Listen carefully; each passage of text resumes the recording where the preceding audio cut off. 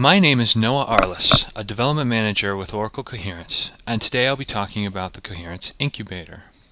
I'll be covering what the Coherence Incubator is, reasons why you might want to use the incubator, and then I'll provide an overview of the patterns that we ship. The Coherence Incubator is a hosted repository of projects that provide example implementations for commonly used design patterns and integration solutions built using Coherence. The repository of examples was built based on a common set of experiences building complex real-world applications on top of Coherence.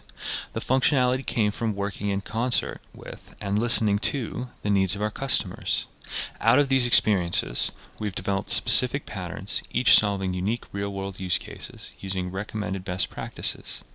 The incubator is available to you as pre-compiled jars as well as full source distributions, which can be used to peruse the code as well as to modify to meet the needs of your application. What are some of the reasons that you might want to use the incubator? First and foremost, it's a way to learn not only new techniques but also best practices for building applications on top of Coherence. You may, for example, want to learn how to use a backing map listener. We use those all the time. In addition, the incubator provides asynchronous patterns on top of Coherence, so you can embrace the asynchronous behavior of these patterns to improve the performance of your client applications on top of Coherence. And finally, we provide some key solutions in some of our patterns that your applications may find useful as self-contained value-add components on top of Coherence. Some key ones are the messaging pattern, which provides high-performance queues and topics; the processing pattern, which provides you with a compute grid API, leveraging the computing resources not only inside of the Coherence cluster, but also externally; and finally, you may want to synchronize your data across the WAN using push replication. The incubator projects form a stack of functionality that can be used together or independently as needed. At the bottom of the stack are the dependencies required by the incubator, Java and Coherence, and then above that are each of the different projects and patterns, starting with Coherence Common, which is a common set of utilities, through the processing pattern, the command pattern, messaging pattern, and push replication. And what you can see from this image is that push replication is dependent on the messaging pattern, for example. The Coherence Common project provides a collection of utility packages and classes that are commonly used to support the implementation of other incubator projects, or the component is too small to be considered a self-contained project. Highlights include the extensible environment, which is an enhanced default cache server implementation that allows developers to independently create custom configurations and runtime extensions for Coherence. There's an eventing framework, which enables developers to write server-side asynchronous event-based applications embedded within Coherence. There's a Coherence log handler that will take Java util-based log messages and write them to the Coherence logging. We have sequence generators, which is a set of interfaces and classes that simplify the creation of sequence numbers either locally or across the cluster. We have an Amazon EC2 address provider, which is an address provider implementation that will simplify deploying Coherence in EC2.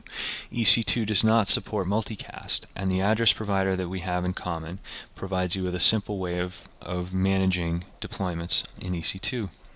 We also have a collection of processors, which are useful entry processors that include things like an invoke method processor for remotely invoking methods through reflection. We also have the Object Proxy Factory, which is a class that enables the creation of local proxies of objects stored in a cache.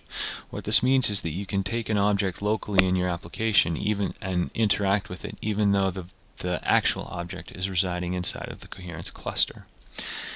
Finally, we have a set of commonly used useful backing map listeners that are a foundation for many of the incubator patterns, but also may be useful in and of themselves as you're building your applications. The command pattern provides a simple, asynchronous alternative to entry processors. It's a distributed implementation of the classic command pattern. In it, a command represents an action that will be executed at some point in the future. This command encapsulates all necessary information to perform the action and provides the mechanism to perform said action. In the Coherence implementation, commands are executed in the scope of a context. Within that context, commands are executed in the order in which they arrive in the cluster.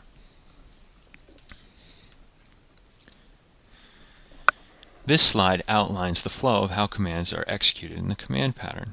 When a client submits a command, it's first routed through the context cache where it's given a unique order in which to execute. From there, it's routed to the commands cache for execution. As you can see in the diagram, the command is also backed up by coherence.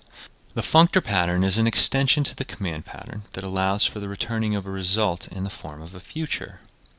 Functors are also executed asynchronously in the grid like the command pattern, except that in this case, results are returned in the form of a Java util concurrent future.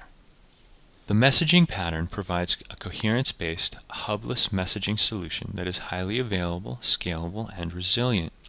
Because the pattern is based on coherence, it can be scaled out as any other application could. In addition, the messaging pattern shares the same infrastructure as your application, allowing for a simplified way to pass messages from one side to another, all within the context of your JVM, leveraging Coherence's ability to pass information across the network. The messaging pattern provides support for both queues and topics. The push replication pattern provides an extensible, flexible framework for replicating and synchronizing data from one cluster to another. As the name suggests, data is pushed from the site where it's updated out to whatever other sites are configured.